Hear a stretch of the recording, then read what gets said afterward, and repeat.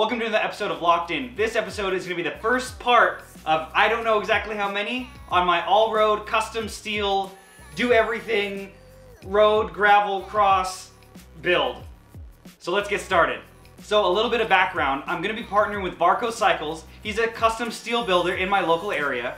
I'm working with him to try to develop a steel bike that is lightweight and very versatile.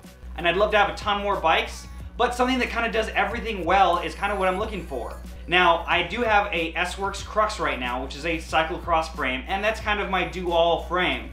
But it's great for cross, and I love it, and the huge tire clearance, but it's almost excessive for my area since there doesn't get a lot of mud, and I don't need a ton of mud shearing clearance. I just need clearance for a decent-sized tire. Now, with this build, we're using Columbus Spirit tubing, which is very, very lightweight, and we're trying to hit the 17-pound category with this build minus pedals or cages.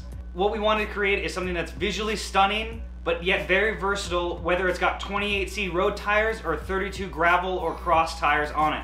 This build is very unique to me. The reason why I wanted to go custom is because I'm a very weirdly proportioned guy. I typically ride a 54 to 56, but nothing has ever fit me well.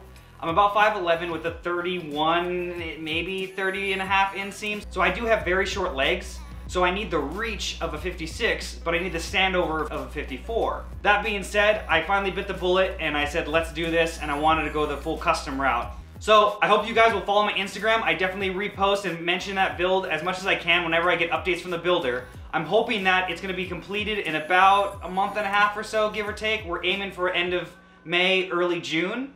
And I will be adding videos to this playlist at any update intervals that I get. Also, I'm going to be going over little featurettes, almost quick reviews in a sense, of all the little parts that I'm picking. I am going high-end with the group set for sure. I'm trying to build a budget, lightweight disc wheel set as well. And then all these other little parts, some are from China because budget, and some things are kind of unique to this build, and I want to spotlight all those so you guys can see all the parts along the way. So thank you for watching this. Please make sure to subscribe so you stay fresh with any updates. Hit that thumbs up button. And thanks for watching another episode of Locked In. Let's get locked in today. Like to join.